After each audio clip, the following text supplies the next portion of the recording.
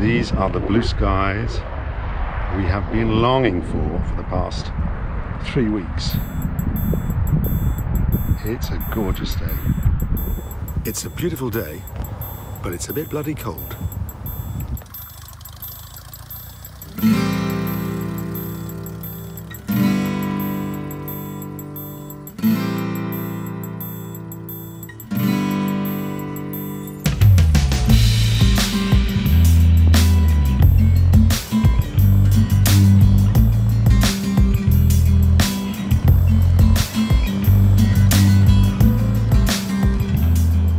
So today's video is mainly about trying this out for the first time. It's a GoPro camera clamp that has been made by a friend of mine, and hopefully it'll still be attached to the aircraft when we get back from the flight.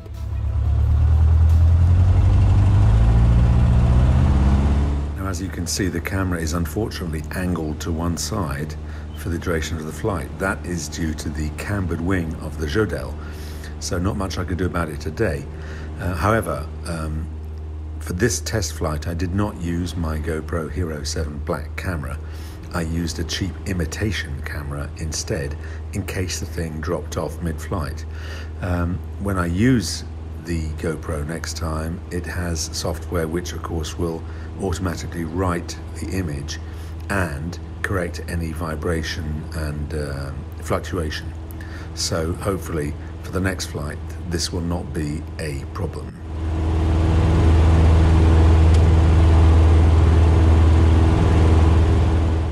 And of course, with the GoPro, the quality will be so much better. This image is a bit shaky and not fantastic, but the idea of today's flight was to test the clamp more than anything else and make sure it was not going to change the behavior of the aircraft,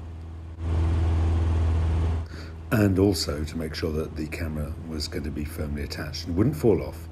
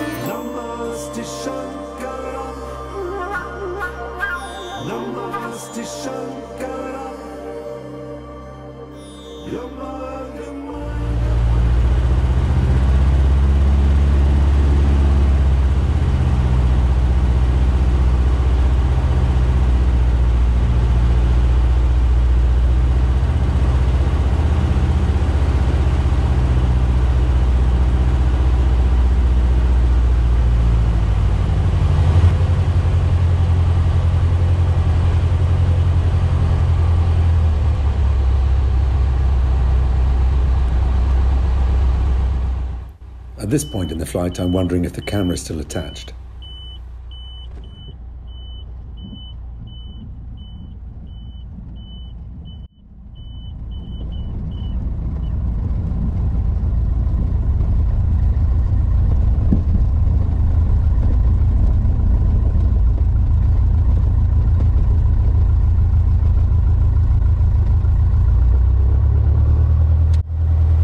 So this is the ingenious GoPro clamp that was made by Richard. As you can see, all I did was I added a pad here, a felt pad, self-adhesive felt pad, to prevent the aluminium from touching the fabric, because that was the big worry I had. And there's a safety pin here which prevents it from unscrewing. It's ingenious. And it's still working, and it's still there after the flight. As I was on finals coming into land, there was another aircraft just behind me, and it was a very unusual one that I'd never seen before. So once I'd parked up and put the aircraft back in the hangar, I went and had a look.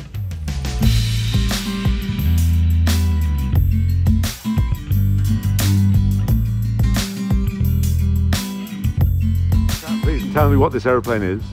It's a Cessna 337 push-pull, and it's from constructed 1977 with 2 Continental motors, 210 horsepower each.